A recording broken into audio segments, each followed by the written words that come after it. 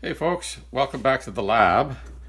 I've been very busy these last couple of weeks. Trying to get some electronics in has been a little bit difficult. We've got some properties that need to be maintained, and it being late spring at this point in time, I've been told that I need to get them done. So that's what I've been working at really hard. I mean, one of the things I want to get on with is that power supply that I've been working on. But in order to do that, I have to get through the mail that it's come in, and believe it or not, the pile is even bigger than before. But there are a couple of essential pieces in that mail that allow me to move forward with the power supply. This thing here, this has actually got nothing to do with electronics. It's something I got from my niece's son. He's gotten into drawing. He doodles. None of it makes very much sense, but yeah, it's a drawing tablet, and he could use this for his doodles, or at least I think he can. So basically it's a liquid crystal panel. I'm trying not to get too much light shining on it here, but you can draw on it and erase it and draw on it again. I'm just wondering if it would be handy in the lab to get myself one of these, for drawing circuits. I don't know, would it? I don't like the grading in the colors there. So it's kind of yellowish up here and greenish down here, and it changes all over the place like that, so it's kind of funky that way. And one good thing about it is I think it can be protected. So if you click that there like that, then you can't erase it, but you can still draw on it. So it's not as though your drawing is completely protected, but he should have some fun with this. But anyway, I just wanted to show that to you. I thought it might have some application. This came here. Sorry, I opened it up already. This is the case for the power supply. But anytime these things come to me, packed so poorly, I open up immediately to see if they weren't damaged. And in this case, we didn't get any damage. So that was lucky. And that's going to be the case for the power supply. This came in from DigiKey here. I believe this is the new transformer. Trying not to show any labels or stuff like that. Apparently I'm not good at blocking them out. Not that I really mind if somebody knows where I live. It's just other people get upset at it. And I don't know, there might be some rules about it I'm not aware of. Anyway. I love DigiKey's packing. I know I keep saying that, but it's worth repeating. Throw me in any extras in there? Nah. Okay. Like a big transformer packed in an anti-static bag. The box put in an anti-static bag. That's gonna cost them a lot of money, eh? But yeah, so here it is. It should be a, yeah, so it's an FD820, which is a 4 amp 20 volt transformer. So how does that compare with the 24 volt? They're exactly the same size. I just imagine this winding here is a little bit smaller. I had done some interesting experiments with the power supply, but I'll get into those when I do a video on the power supply, hopefully in the next couple of days, and made some decisions about where I want to go with it. And I think the only route to take with that power supply is to just reduce the specifications of it. So I think I'm going to end up with a power supply that is 0 to 25 or 0 to 24 volt, 0 to 2.5 amps, so that we don't have to make too many other changes to the hardware in order to get it to work reliably. And that's a concern of mine, is that I want a bench power supply to be reliable. This came in from Amazon. Yeah, so this is just those little meters, like the one I showed you in my last video of the power supply. They're exactly the same. I was hoping, I ordered these ones from the very same ad that I ordered the ones that I made my wall wart eliminator out of. And the reason I did that is because they had volts and amps, but then the amps would switch back and forth between amps and power. And although they're the very same ad and I paid exactly the same price for them, these are the ones that are pictured in the ad. So I got those other ones, I guess, because they were out of these or something, and I just got lucky that time. But I can't seem to find those other ones. This is all I seem to be able to find, except for something else, which I'm going to show you. Some of this stuff, is probably not going to be very interesting, but I don't know how to separate all this stuff out without opening it up first. Okay, so these are little breakout boards for the small outline IC, 8-pin small outline IC. That'll give me more options in using operational amplifiers in the future. I got a couple of sources for these. And wow, this is a lot packed into one little bag there. These are just round pin headers. And some of them which are bent. These don't like to be bent, so I'll probably, some of these will be lost. I'll try to straighten them out, but these are round pin headers, and they're especially good for use in cases like this, because they're a much smaller diameter pin than the regular square pin headers, and they fit into machine sockets a little bit better. So they're good for this purpose, for turning these things into dips. Yeah, a set of different Zener diodes. There's supposed to be like 20 different values in here. 3 volt, 3.3 volt, 3.9 volts, all the way up to 36 volts, 15 volts. And I'm thinking of putting maybe a 3.3 or 3.9 volt into that power supply, just to reduce the negative voltage swing a little bit. It should still be plenty enough to provide proper operation. But let's see, we'll go to 3.3 volts. But it will reduce the voltage across the operational amplifiers by another 1.5 volts or so. 3.3 volts. Yeah, I'd probably have to select this manually. 3.4 volts. They're all going to be a little bit different. Try the one at the end here. Oh, got it around forward again. Zeners only work backwards. 3.3. Okay.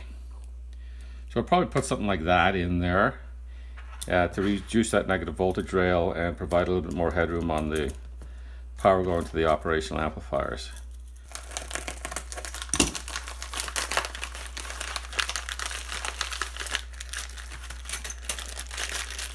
Another bag with a bunch of stuff in it.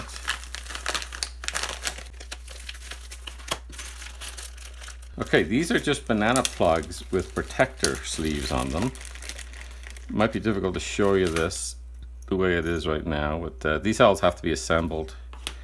But they have these little retracting sleeves on them, protector sleeves. It'll be handy for making up test cables and stuff.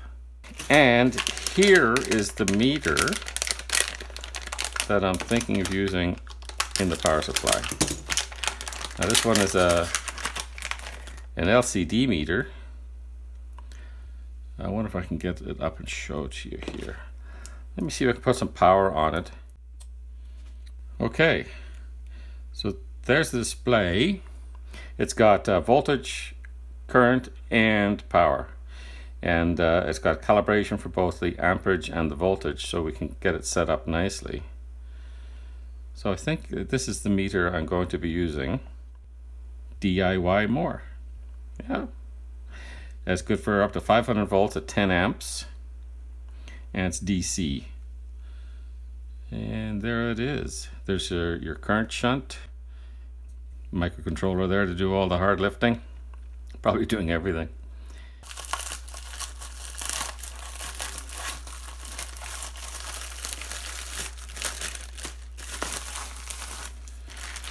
Ah yes, just some more of those. The black versions of these. Completely packaged differently, but that's okay. Doesn't matter. 1000 volt, 25 amp.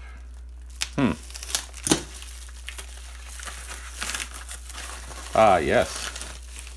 Test leads. I saw these test leads, and the description, the description can be very deceiving on AliExpress and other places like that. But the description of them was very nice. Oh, and they do feel nice. Oh yeah, they do. They do feel very nice. Very, very, very nice. Feel good in the hand. This part here is a little bit plasticky, but this part feels very, very nice, as does the cable itself. Is very supple, very, very supple. And they're supposed to be very, very sharp too, and they are. Look at that. Oh yeah. Like these ones here, these ones are Pomona, and they're nice. I mean, this cable feels just as nice as this cable.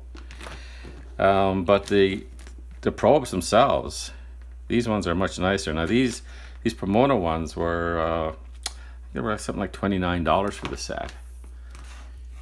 But yeah, now the Pomona do have the connectors like this on them with the sleeves, but I've got these here to add on to these. So yeah. Okay, onwards and upwards.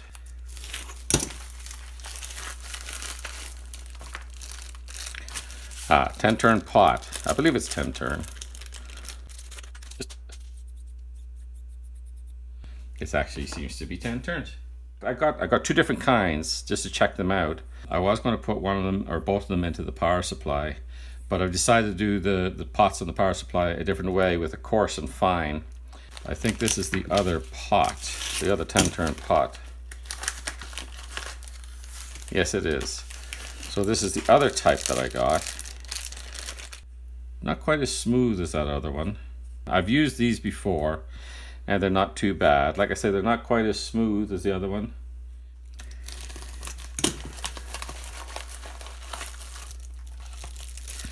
Ah, here. This is a capacitor. This is also for the power supply. I do not believe that little 3300 UF capacitor is sufficient. So I got this as a 10,000 microfarad capacitor, but we're going to test that in the next video. We'll put it up at its maximum, which will either be 24 or 25 volts, depending on what I think I can get out of it. And then we'll draw 2.5 amps at it and see how much ripple we get, whether or not I need to put this into it. Is it Changxing? Definitely not Rubicon, but I don't want a Rubicon capacitor of this size, temperature would cost more than the power supply, so I'm not interested in doing that at this point. If I design my own power supply, which I'm really feeling like I want to do, I may go with a Nippon Chemicon or Rubicon or something like that as the filter capacitor. All right, what's here?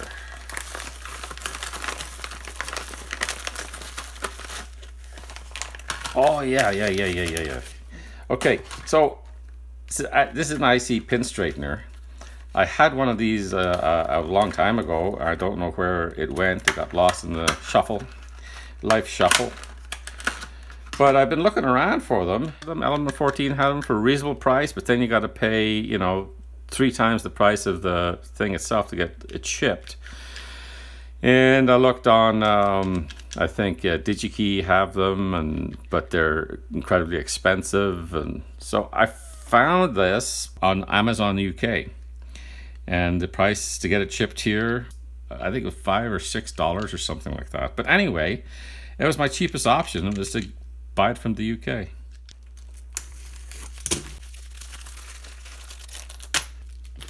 Ah yeah, I've gotten these before. These are, again, they're banana plugs, straight through banana plugs. These ones are very nice, they're gold plated, and anytime you solder stranded wire like that, if it's going to be used in like for test leads and stuff like that, it's just too much movement and vibration and tugging on it, and eventually that solder joint's going to break and the wire will just come right out. So it's far better here to have them screw clamped, and they're actually pretty good.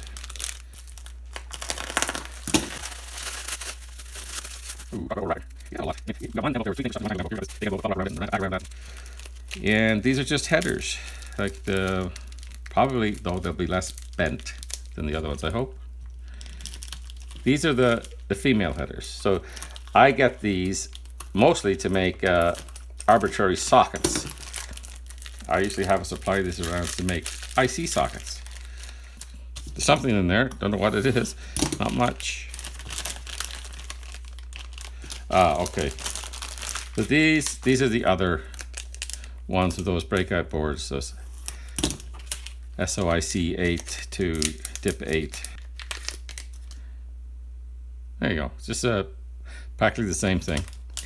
So whichever one is better is the one I'll buy more of in the future. Okay, I think we're finally coming to an end here. We only have 3 more packages.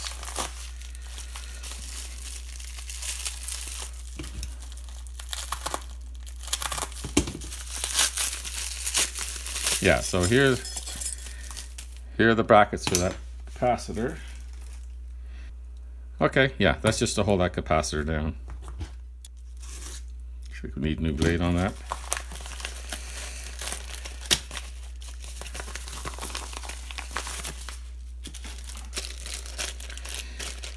Yeah, big diodes, 6 amp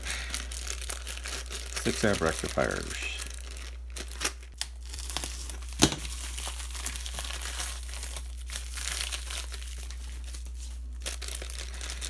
Now these are handy. It's just a way to get power into things. So they're just a little USB socket that fits into a little rectangular hole. And I got them mostly for power, but you can bring the data in on them as well. They're just a regular USB-A type socket. The last one, I'm gonna hide my name and address there.